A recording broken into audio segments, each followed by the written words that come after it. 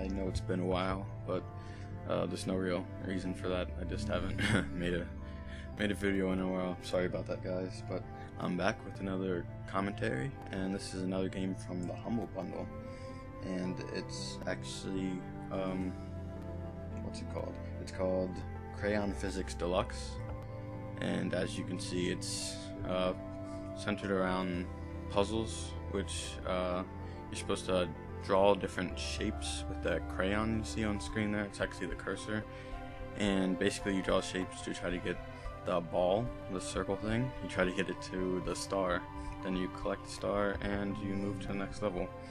And basically when you get enough stars, you can unlock different islands which have different challenges and different functions, I guess. Like the second island unlocks hinges, so you can draw hinges and things like that. It's not really my favorite type of game. I do like puzzle games, but I'm more of a action first-person shooter kind of person, but I guess for the price you get with the Humble Bundle, it's not too bad at all. It just kind of seems more like the type of game you would get on like a mobile phone, like a mobile game type thing. But it's entertaining for what you pay for it, I guess, which wasn't very much at all. So there's just a couple things I want to talk about. This is probably going to be a shorter video, but there's just a couple of things that I posted on my blog at neeksandgirds.com. This is just a couple of things I want to mention in this commentary. So the first thing is a robotic arm that was made by HDT Global. I think it's actually a pretty cool invention. It's basically a robotic arm that's like, I think it's like the most realistic robotic arm ever made or something like that. It's like the dexterity is really high. I actually posted a video of it on Neeks and Girds, and it shows the robotic arms actually dancing, and it's kind of creepy how human-like it actually looks. So I actually joked on my post. I actually said that we're one step closer to a robot takeover, and it's true. I mean, we keep making robots more and more human-like. It's only a matter of time, right? But it's called the MK1 robotic arm from HDT Global. Yeah, so if you Google that, you'll probably see photos and videos and things like that, and you'll see what I mean. It looks pretty human-like. And that's from August 23rd on Neeks and Girds, if you want to look that up on neeksandgirds.com. I'll put a link in the description. Second thing I wanted to talk about was a post on Neeks and Girds I made yesterday, I believe. August 24th. Yep, August 24th. I'll link that in the description as well. But it's about piracy, and it's centered around a news article that I read yesterday about a 15-year-old student who was actually arrested for piracy.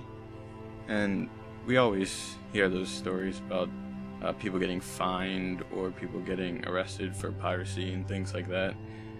And I guess for those who take part in piracy, it's not really threatening because it doesn't really seem like that person would be you, you know? Like, you hear someone getting fined and you think, well, that sucks for them, but that's not going to happen to me. But it's not necessarily true, as this 15-year-old student found out after he was arrested for downloading and sharing torrents on his school's network. And it's actually pretty messed up because his teacher found out he was doing it. Actually, it was the head teacher, so I'm guessing it was like a private school. But his head teacher found out, and she actually turned him into the police, so he was arrested for it. And yesterday he was on trial, I believe, for that. I'm not sure how it turned out, but I guess we can only hope the best. But yeah, his teacher actually turned him in for downloading torrents and sharing torrents. So basically the point I want to make with that is I don't think we should necessarily, well, I shouldn't even say necessarily, I don't advocate piracy. I think it's just a different way to steal things, even though it seems different. Like, I understand where pirates are coming from. It's just a way to save money, I guess, and it doesn't really seem like you're stealing anything, when in reality it's against the law, and it is actually infringing on copyrights and actually stealing money from people, basically. So I know it's tempting, and I see where you're coming from, but it is against the law. And the question that I raised in my post about the kid was actually whether piracy laws should depend on the age of the person who violated the law, because younger pirates won't necessarily see the consequences or see what they're actually doing to deserve being arrested or fined or things like that. But ultimately, I said that the law should stay as it is, because it's just another law. And I mean, if they get arrested for it, that's just a lesson learned. I mean, I doubt they're gonna get life in jail or anything like that. It's just another lesson learned, and a law is a law. Stealing is stealing.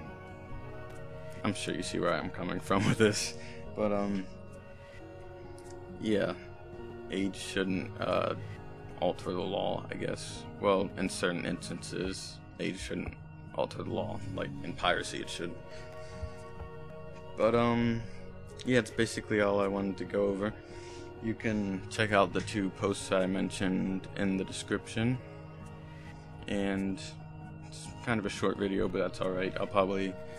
I might do a bunch of short videos instead of only a few longer videos.